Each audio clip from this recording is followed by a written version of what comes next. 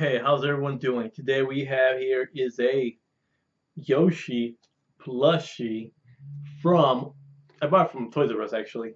I don't know how much. $5? I think it was $5 to tell you the truth. It's like one of the smallest plushies I own.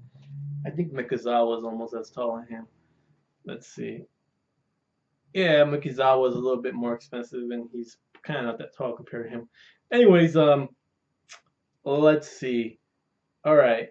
We have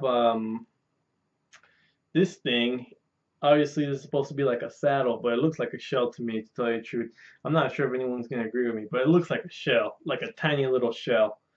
Look at that, look at that. It looks like he looks like he's a Koopa. He doesn't even look like Yoshi.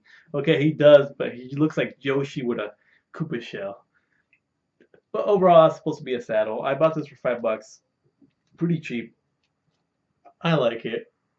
There's like a Mario and a Luigi, I think, but I didn't really care about those guys.